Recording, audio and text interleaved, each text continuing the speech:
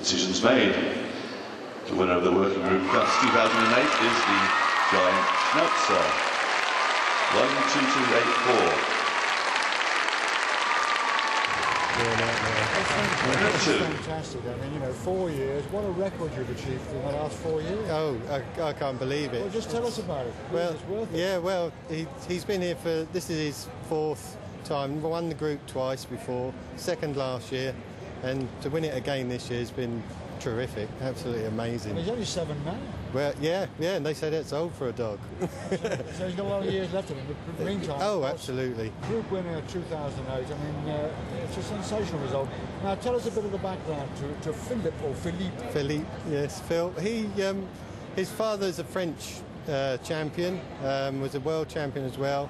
We took his mother over and made her over there, and Phil's the outcome. And what a dog to get. I was going to say, I mean, fantastic. And, I mean, clearly, best in show is always the target after you've won the group. Absolutely. But I guess you go away reasonably happy anyway, wouldn't you? Oh, just winning best of breeds, the thing that everybody wants to win. Anything after that's a bonus. Breed winner, group winner, what more can you do? Well, who knows? Best in show, that's just a dream. Let's worry about today, shall we? Absolutely. Congratulations. Thank you very much.